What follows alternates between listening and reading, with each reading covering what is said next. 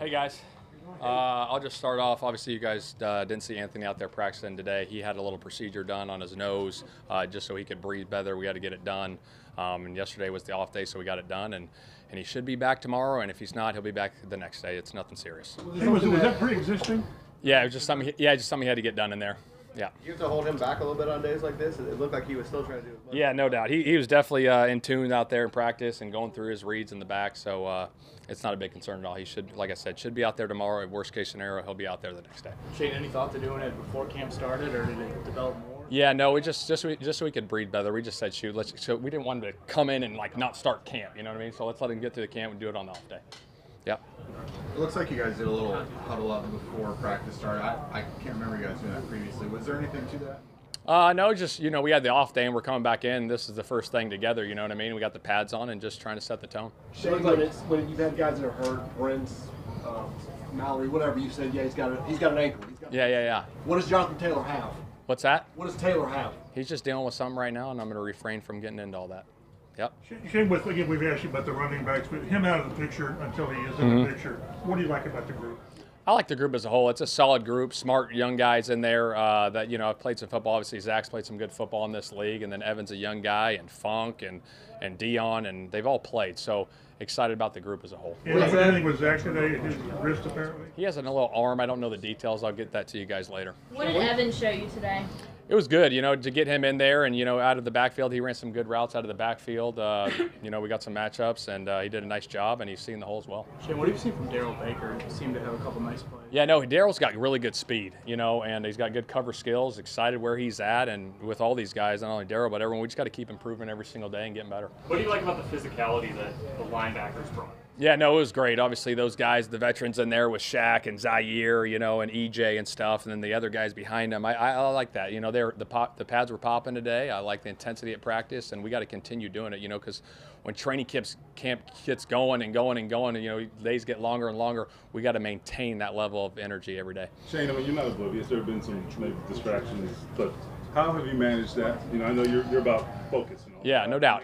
My biggest thing is, I'm here to coach a football team. That's my job as a head football coach, to coach this football team and go from there. And I got to be on it every single day, and I got to be on it on the practice field. I got to be on it on the meeting rooms because I expect these guys to be prepared. And if I'm not prepared, how do I expect the team to be prepared? So that's my mindset right now, and that's where I'm at. Is Jelani dealing with something today? Yeah, I think he got a little hamstring. I got to get more details on it. Yeah. What about Whit? Yeah, he got a little hip. He had a little hip in practice the other day, and he's getting back. He should be back. Good to get Mallory out there. Yeah, great. He's missed so much time. Yeah, getting him off PUP and getting him out there and getting some reps, and obviously the individual reps. It's been good. It's good to see him out there. Shane, it looked like Shaq didn't do any team stuff Yeah. today. Is that part of the plan? Yeah, it is. It's part of the plan. We're slowly progressing him back in there. But gosh, he's looked great, and we just want to do it the right way and be smart with him. So what's some physicality today? Yeah.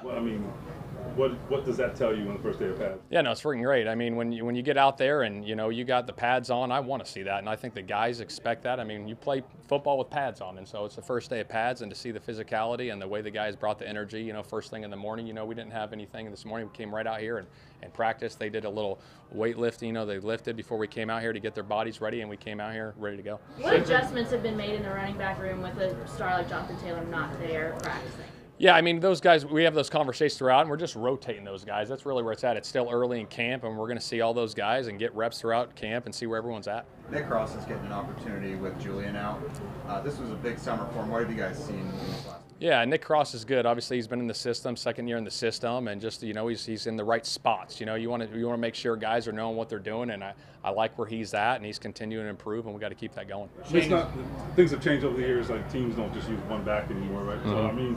So are you a guy that likes to really get guys involved in different types of backs? Yeah, I mean, I think my philosophy is, if you got a stable of backs and you got multiple guys that can do things back there, I think you ride with the hot hand, and I think everyone's good players, you know what I mean? But if someone's rolling a little bit, you let them go a little bit, and I think that's how the rotation, will go throughout camp. Is that the approach that you all had in Philadelphia with Jalen Hurts, just kind of helping him develop it also? Yeah, no doubt. I mean, obviously we had Miles was our starter there in Philly, and then Kenny Gainwell was coming on, and those guys with repetitions and playing more and seeing more and getting more confidence, and like I said, whoever's got the hot hand rolls.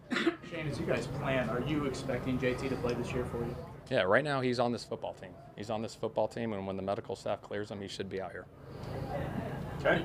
Can you describe why attention to detail is so important as camp ramps up? Yeah, I mean, because when camp ramps up and you start going a little bit more, right, guys are going to get a little tired, right? Because when you see the most mental errors is when guys get tired. So, like, throughout this week, right, we'll ramp up practice tomorrow. We'll go to an hour 30, and then when we get to Thursday, we'll be an hour 45. So, and we're starting low and we're going high, but all those things, like the details of everything in this league, this game is all about details. So we got to be on it with every detail. It starts with us as coaches, and the players got to get it done on the field. All right, last one here. Any thoughts bringing in a third QB, or just let Garner and Sam handle it all until? Oh, like I said, hopefully he's back tomorrow, and there should be no issues. So, yeah.